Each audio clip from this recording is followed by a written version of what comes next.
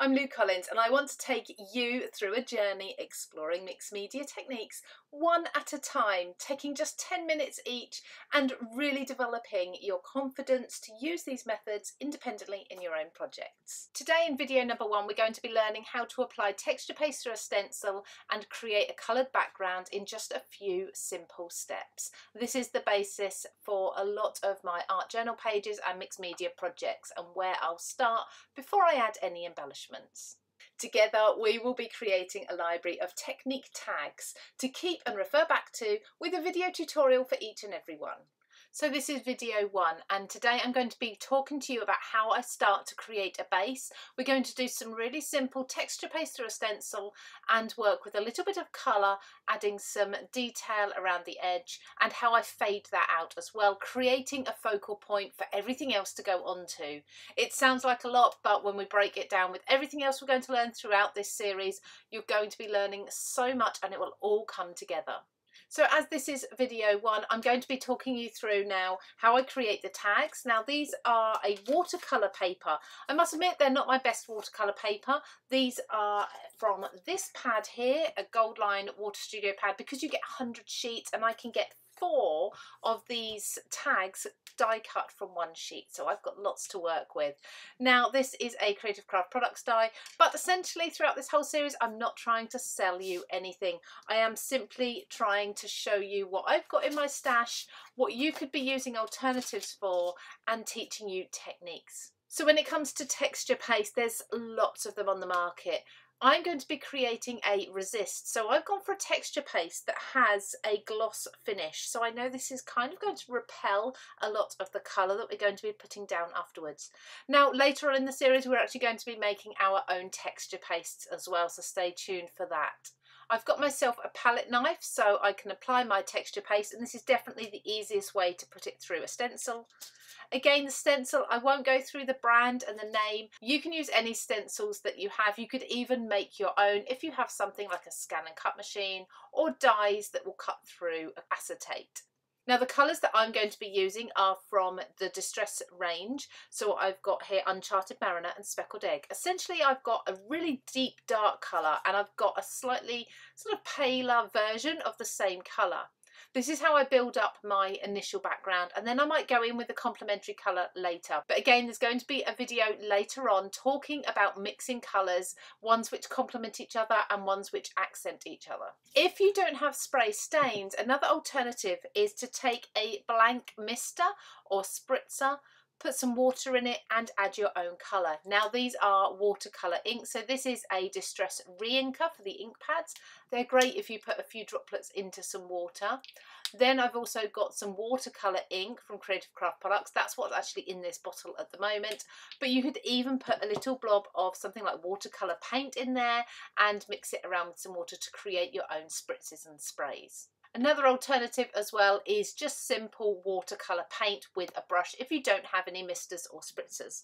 Now to get the best possible results, I do like to try and tack my stencils down. Now I've got an adhesive here. This is a spray adhesive, but it's repositionable, so it's perfect for my stencil. This just ensures that my paste isn't going to creep under the stencil while I'm working with it. So I give this a quick spray on one side. I tend to do that over my waste paper bin, and usually you need to allow about 30 seconds for this to dry and go tacky before you put it onto your tag.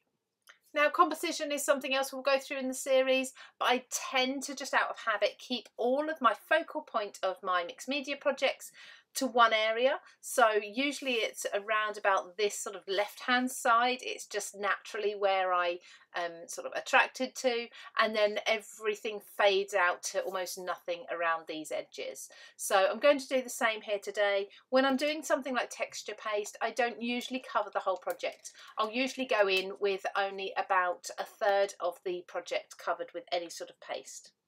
Now this texture paste is really quite thin, which means there's even more need for that repositionable glue on my stencil. So that's all tacked down, and I'm just going to smooth this down in nice smooth strokes with the side of my palette knife. And rather than worrying about exactly where it's going, I'm just lifting my palette knife up near the edge and just letting it sort of fade out along the design. As long as you're not specifically trying to stencil any particular words, then that should be absolutely fine. So I scrape the excess off back into my pot as long as it's all clean, and put the lid on. Just be aware with any mediums like this, when you do put the lid on, that there's no medium around the rim here, because otherwise it will be really hard to get the lid off later when that's dried. At this point, make sure you wipe all of your tools. If not wipe, go and give them a wash in the sink, because that will dry ever so quickly. So now time to lift our stencil up.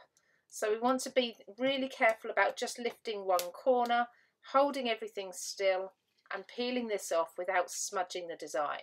Again, we need to go and wash this straight away. Otherwise, you could have something like a bowl of water next to you that you can just pop it in, and that's what I tend to do when I'm doing my mixed media projects.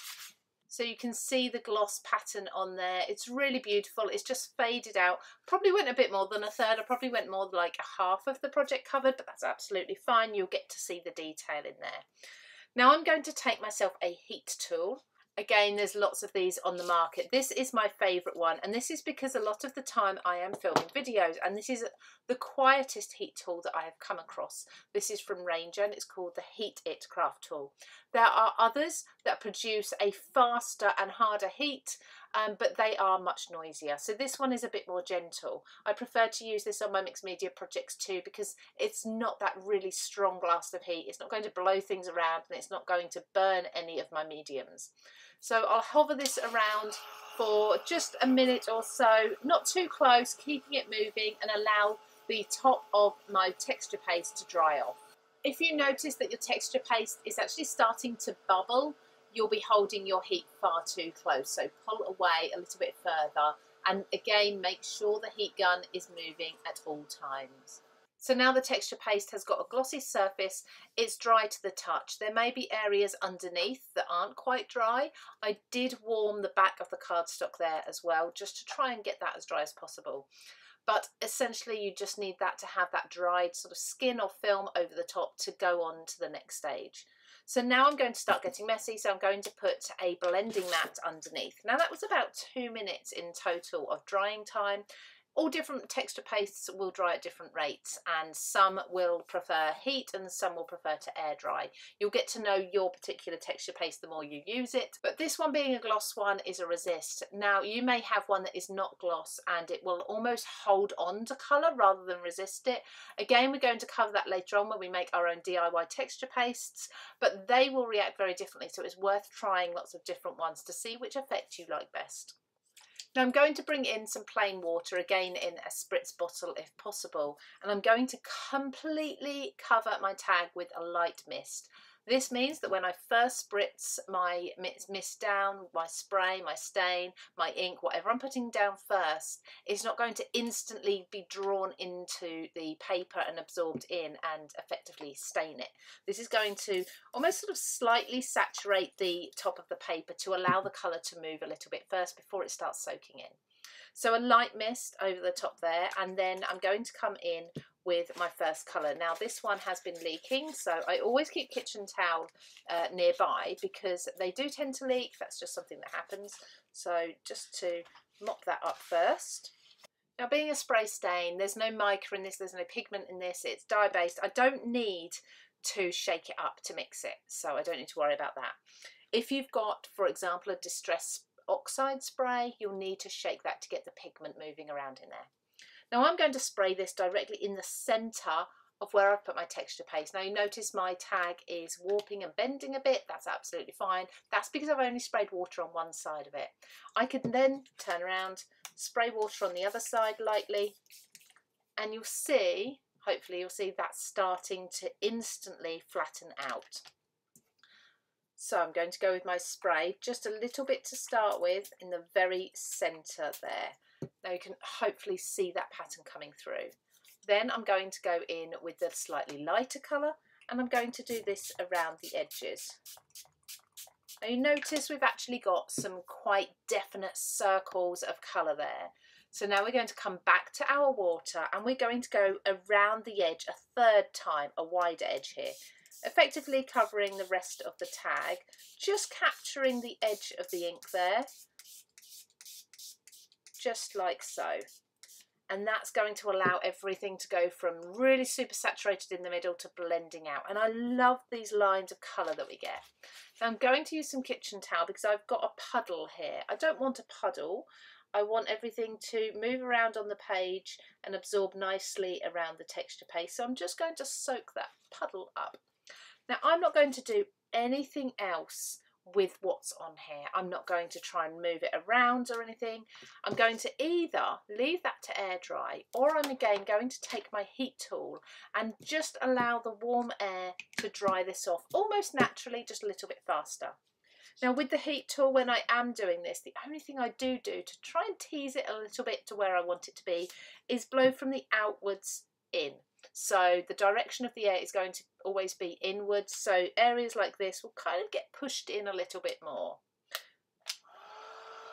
If you still find you've got a lot of ink sitting in one particular area that you're not so keen on, so I've got some ink has run to this edge, and that's purely because of the warping of the cardstock, sort of directing it down there. There's a little bit of a valley, and the same down here. I can use my kitchen towel just to lift that up a tiny little bit.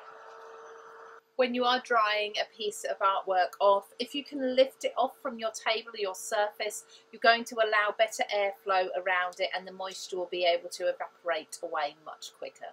Now these will appear throughout these series quite a lot. They are silicone handles. I can't remember what they're called. They're definitely from the brand Ranger. They are for embossing, so they're just to hold your paper or cardstock still if you need to make sure that you don't get any heat near your fingers.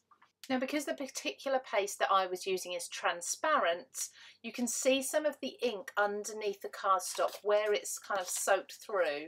So you can see here some of my texture pattern is actually showing the blue through. Now that's not gone into the texture paste as such, it's actually the paper underneath has absorbed that.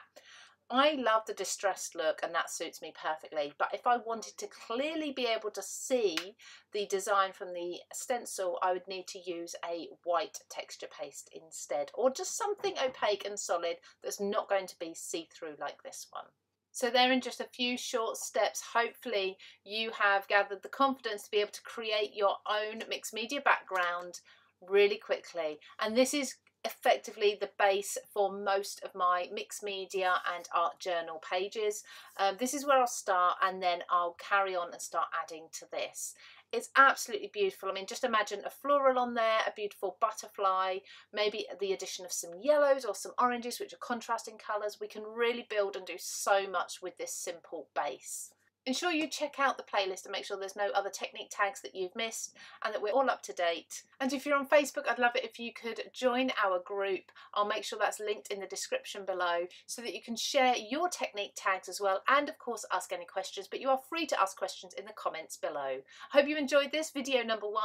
I'll see you again very, very soon for video number 2.